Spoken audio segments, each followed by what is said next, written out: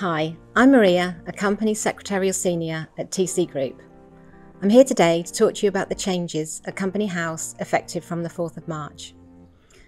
One of the key aims of the new Economic Crime and Corporate Transparency Act is to improve the quality of data held at Companies House.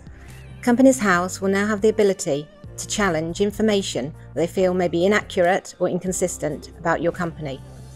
There'll be many changes over the next 2 to 3 years. For example, how we file accounts, and also the introduction of a new identification system for all new and existing directors. But what matters today are the first changes that will affect you. And the first changes will be made to the confirmation statement. Firstly, you will need to supply a registered office email address. Companies House will use this email address to communicate with your company, but it will remain private and not on the public register. Secondly, you will also need to confirm that all future activities of your company will remain lawful. This is known as the Lawful Purpose Statement, and you'll need to make this statement on all future confirmation statements.